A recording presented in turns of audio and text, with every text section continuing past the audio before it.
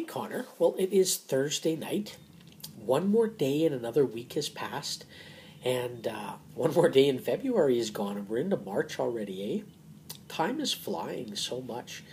I wonder, is it flying just as quick as you going through grade 2 and experiencing all those new fun things that you're getting to learn? I hope they're fun. I know that it won't be the same as all the adventures you would have had if you were in a more advanced school, but there should be some fun to it at the same time. So anyways, I hope that you had a great day at school today and you got to learn some interesting things.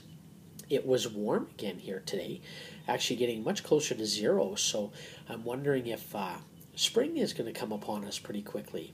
Who knows? And we are now, maybe 31 sleeps from your birthday? Yeah, 31, I believe, is the count that we should be at now.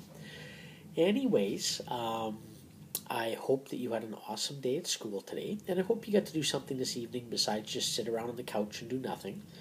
And I hope that you have a good sleep tonight, and that you, of course, get to learn a lot of fun things at school tomorrow, and you have a good day at school tomorrow. So anyways, as I always tell you at bedtime, close your eyes, give yourself a great big hug, and it's coming from Dad. You know, you can always get hugs from Dad no matter where you are or what's going on. You just have to close your eyes and give yourself a big hug. And it's coming from me, and that's the way you can get them all the time, okay? And I'm always standing behind you with a hand on your shoulder. I'm always supporting you, and I believe in you, as I raised a very smart boy. So I am always behind you in everything that you do. Okay?